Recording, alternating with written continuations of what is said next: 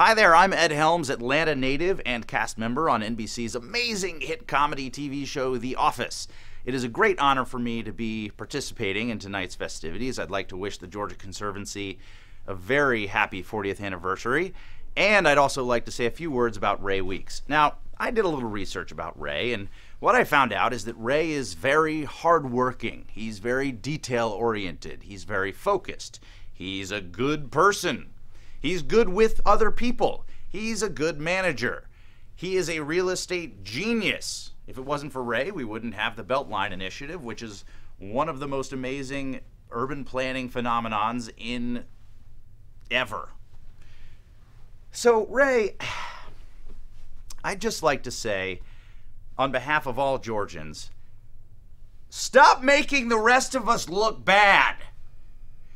You're doing too good a job. So, what I would like to request is that you stop doing such a good job and start barely squeaking by. So, Ray, I thought that I would take it upon myself to share with you a few ways that you can actually maintain the appearance of working hard, but dramatically decrease your productivity. Slacking off happens to be my area of expertise. So I'm going to use the set of The Office here to give you a few tips. Pay close attention.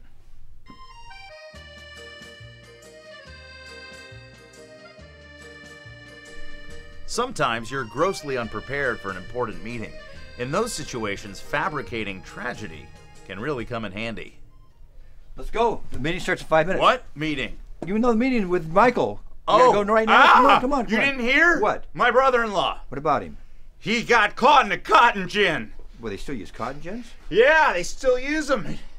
Well, come on. Is he hurt? He's mutilated. Well, you should go to the hospital. Teeth of the thing just ripped him apart. That's horrible. Oh, God. It's terrible. Sometimes it's hard to actually pay attention when other people are talking.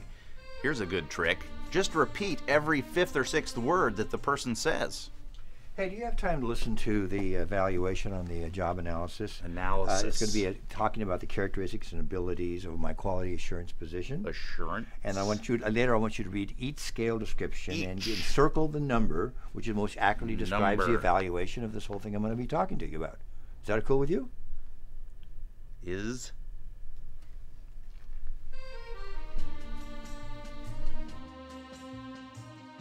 The cup of coffee. Looks perfectly natural in any office situation, but I bet you didn't know it can also get you out of a pickle. Hey, last week at Poor Richard's when I paid for all the drinks, I was hoping that tonight you could come up with some money. Whoa! Whoa! Whoa! Ah, it's so hot! All right? No, it burns! It's burning! Ow!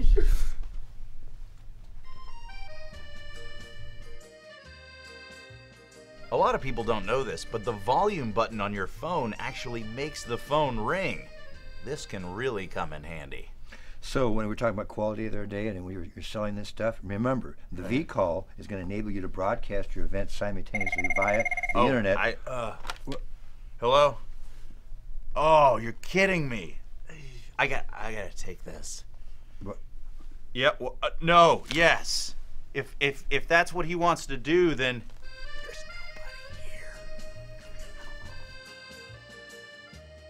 the hallmark of any business professional is taking notes, but what it really boils down to is just having a pen and some paper. What you actually write down is totally up to you. So when you're talking to your clients and you're selling this points, talk about the ergonomic benefits. As example, document holders help reduce neck, shoulders, and eye discomfort by positioning reference documents closer to and in the same viewing plane as the monitor, resulting in less head bobs and repetitive vocal changes. The monitor mounts and inline designs are generally better because they keep reference documents closer to the monitor. A full inbox makes you look like an important person with a lot of important things to do. But an empty inbox makes it look like you've already done all those important things. Sometimes a grasp of simple electronic equipment can literally save you hours.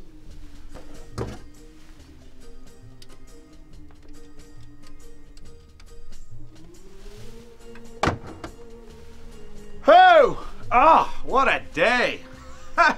Guess I'll see you guys tomorrow. Well, there you go, Ray. A few tips and suggestions that I hope you will take to heart. In fact, I demand that you take them to heart so that we, the rest of us Georgians, might feel a little better about ourselves. Congratulations, Ray, and congratulations to the Conservancy.